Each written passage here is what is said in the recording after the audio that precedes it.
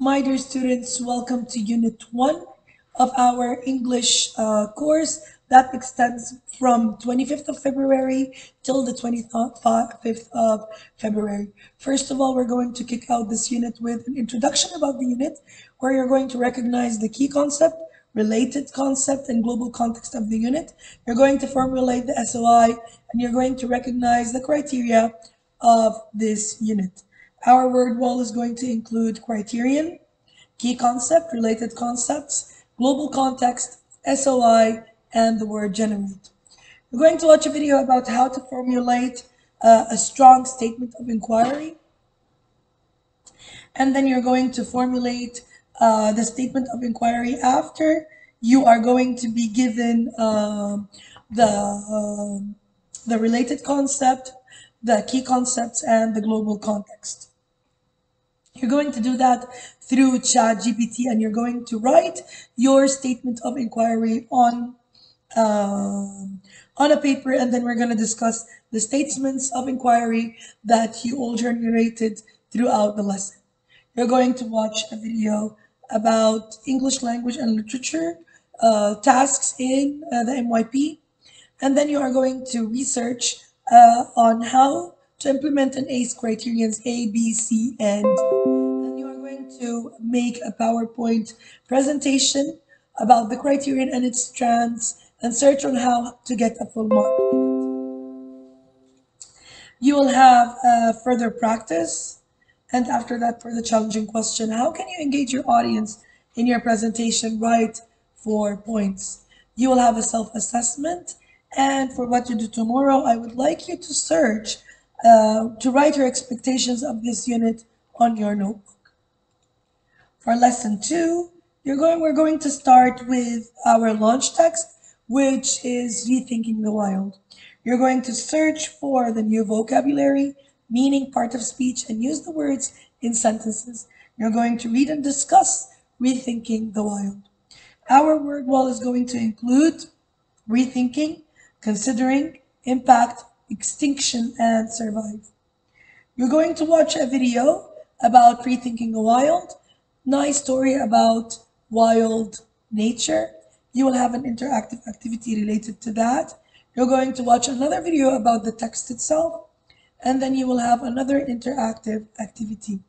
Further practice, and for the challenging question, I would like you to write 10 words related to people and the planet and make a word network, a self-assessment. And for what to do tomorrow, I would like you to summarize rethinking the wild text and write the summary on your notebook. Lesson 3 is going to be about summarizing.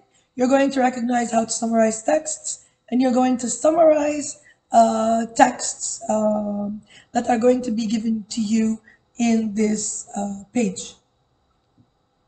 Our word wall is going to include summarize, main idea, details, passages, texts, and practice. You're going to watch a video about summarizing, and in groups you're going to summarize texts and write it down on a paper. You will have a video about summarizing fiction, and you will have an interactive activity. Further practice, and for the challenging question, you will have an interactive activity related to that, a self-assessment quiz, and for what to do tomorrow, I would like you to search for the following words. I would like you to search for their meaning, part of speech, and use them in sentences. Ethical, dissent, interject, and discord. For lesson 4, you're going to research or search for the concept, vocabulary, meaning, part of speech, and use the words in sentences. And you're going to research about DDT and its dangers. Our word wall includes DDT, pesticides, chemical, blight, maladies, puzzled, stricken, stillness, and deserted. You'll watch a video about Silent Spring vocabulary, and you will have an interactive activity related to that. You're going to watch a video about DDT, and in groups you're going to make an infographic about the effects of DDT. You need to gather pictures, statistics, and information to add to your infographic. I attached a link to Canva to create your own infographic if you want to do it either in an artistic way, handmade, or if you want to do it via Canva. Further practice. For the challenging question, how does the use of DDT affect the environment, including its impact on various organisms and ecosystems? And uh, how do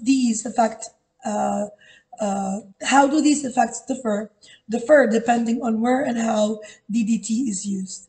A self-assessment. And for what to do tomorrow, I would like you to read paragraphs 1 and 2 in page 363 and answer the annotated questions in your notebook. Moving to lesson 5. Lesson 5 is going to be a library lesson. It's about how to formulate a research question.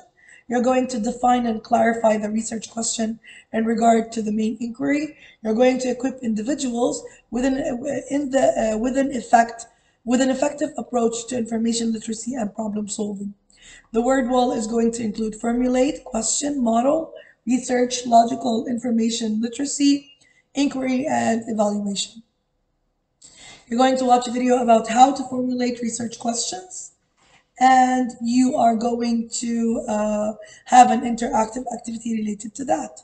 You're going to have another video about MLA and how to cite information, and you will have another interactive activity related to that, a further practice, and self-assessment.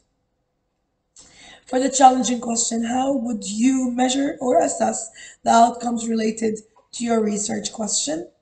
And I would like you at the end to mention two major characteristics of writing a literary analysis.